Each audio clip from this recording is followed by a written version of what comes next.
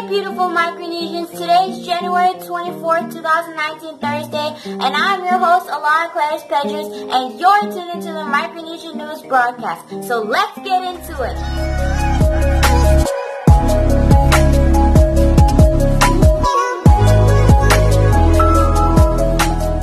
And in our first story, last year during August, Bombay Utilities Corporation was granted millions of dollars. Say hello to my little friend.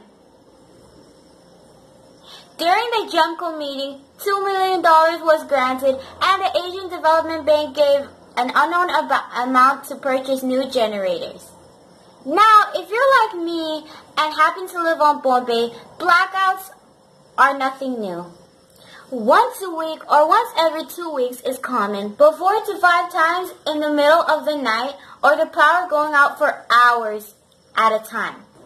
I totally enjoyed living in the dark.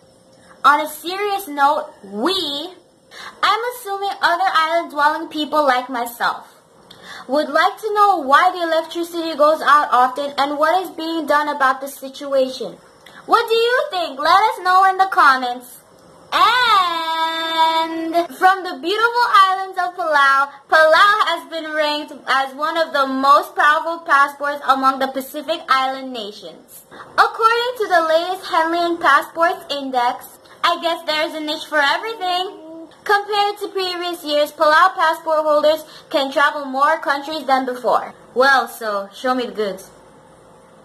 Palau gets visa-free access to the U.S. No-brainer there. Visa-free to the UK for 6 months and 90 days visa-free in several European countries. And recently, Palau has visa-free access to Taiwan and Russia. Yo, grab your little blue books!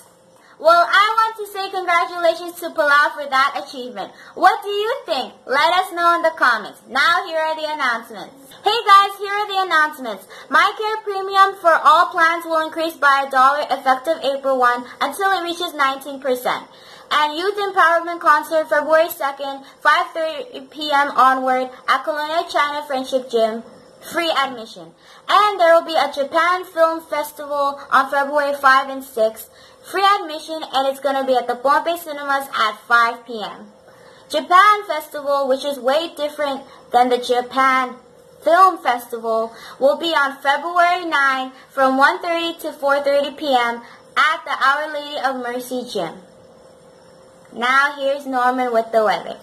Hey guys, this is Norman and this is the weather for tomorrow.